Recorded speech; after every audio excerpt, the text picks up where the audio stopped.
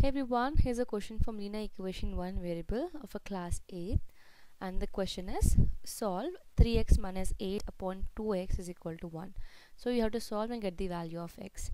Now how to solve this kind of questions? You can see on the left hand side we have a numerator and denominator, and on the right hand side we have a whole number. Now here, and now some people have seen that they cancel the numbers like 3x and 2x, xx will cancel. No, it's not possible. So you can cancel the numerator and denominator if you have in the numerator in a product form, like something into something. For example, suppose I have a 2 into 3 upon 2. I can cancel 2 and 2 because 2 is in multiplication with 3 and the answer will be 3. But if you have a 2 plus 3 upon 2, then you cannot cancel 2 and 2 because 2 is added, like it's getting added to 3, right? You cannot cancel in that case. So you can cancel only once in multiplication.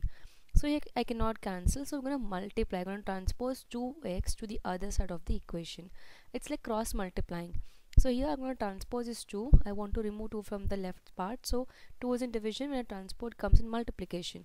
So this will be equal to 3x minus 8 is equal to 1 into 2x. So 1 into 2x will be 2x.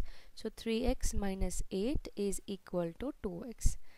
Now see, I got an equation. Now I'm going to transpose 2x to the again back to the left side, and minus 8 to the right side, because I want to bring all the variables to one side and constants to one side.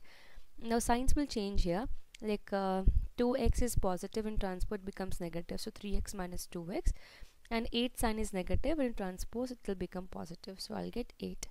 So 3x minus 2x is 1x, or you can just write down x. So x is equal to 8. That's it. So I hope it is clear how we have solved. Now in case you have any other question or doubt, you can drop a comment. Thank you so much for watching.